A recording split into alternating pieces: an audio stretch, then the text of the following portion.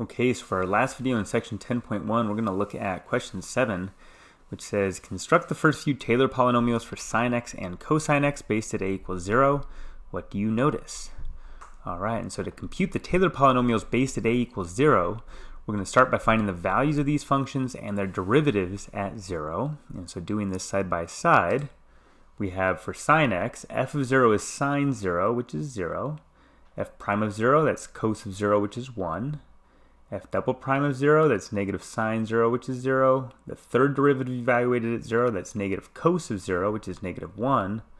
And now notice by the time you get to the fourth derivative evaluated at 0, we wind up right back where we started, right, with sine of 0, which is 0. And now this pattern is just going to continue.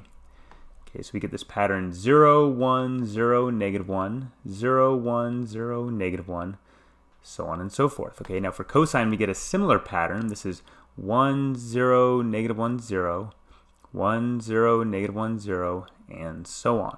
Okay, so now to construct the nth Taylor polynomial based at a equals 0, this is Pn of x. Okay, we're going to have f of a, which is just f of 0 now, plus f prime of 0 times x minus a, but again, since a is 0, we're just going to get an x, plus f double prime at 0 over 2 factorial times x squared, and then we're going to get f triple prime at 0 over 3 factorial times x cubed, so on and so forth until you get up to the degree n term. Okay, so now what I'm going to do, next to each one of these derivatives, I'm going to write down their corresponding contributions to the nth Taylor polynomial. Okay, so here's how this works. So for sine x, since f of 0 is equal to 0, right, my p0, my constant term in my nth Taylor polynomial would just be 0.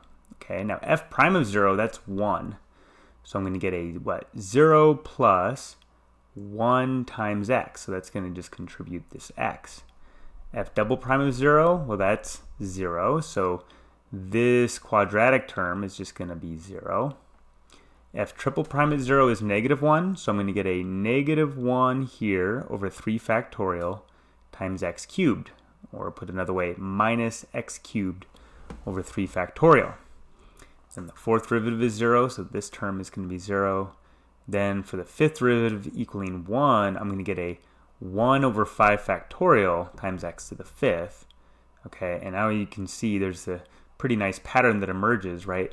All of the even order derivatives are 0, which implies that all of the even degree terms in the nth Taylor polynomial, right, are 0. And so we just get x minus x cubed over 3 factorial plus x to the fifth over 5 factorial minus x to the seventh over 7 factorial, so on and so forth. Okay, now for cosine, something really similar happens, except now it's all of the odd order derivatives that are equal to 0, meaning that all of the odd degree terms of the nth Taylor polynomial will be 0, and so we get a 1 minus x squared over 2 factorial plus x to the fourth over 4 factorial, so on and so forth. Okay, so what I want to do now real quick is to graph some of these polynomials. So here we have the sine curve. We're basing things at 0. So here's x, that's the tangent line approximation. Then there's x minus x cubed over 3 factorial, so this would be the cubic approximation. And then the degree 5 approximation, degree 7, zoom out a little bit, degree 9, okay?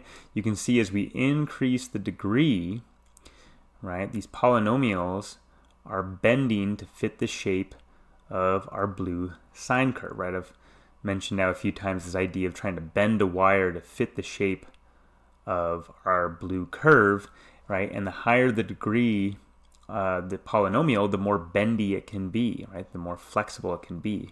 Now I'm going to go ahead and take these out for the moment just to make things less cluttered.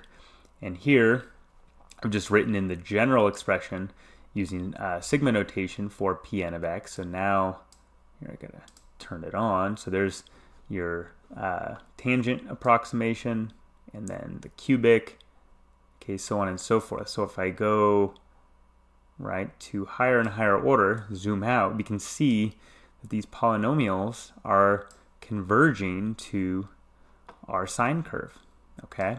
Now, for the cosine, we see something really similar, okay? So 1 was our constant, right, our p0 of x, then 1 minus x squared over 2 factorial, that's our quadratic, then the degree 4, the degree 6, that's an interesting looking curve, degree 8, okay, same idea as what we saw with the sine, okay, and again I can go ahead and take these out and put in general expression. So again we see this convergence happening as we increase the degree of the nth Taylor polynomial. All right, cool. So that leads us at least to suggest for sine of x, right, that if I were to just continue, right, to go to higher orders, right, I'm going to get x minus x cubed over 3 factorial plus x to the 5th over 5 factorial minus x to the 7th over 7 factorial, and so on. Okay, if I were to take a limit as I let the degree approach infinity, it seems at least plausible to say that that limiting sum will converge to the value of sine of x. And that's actually true. That's something we're going to investigate in more detail in the next couple sections.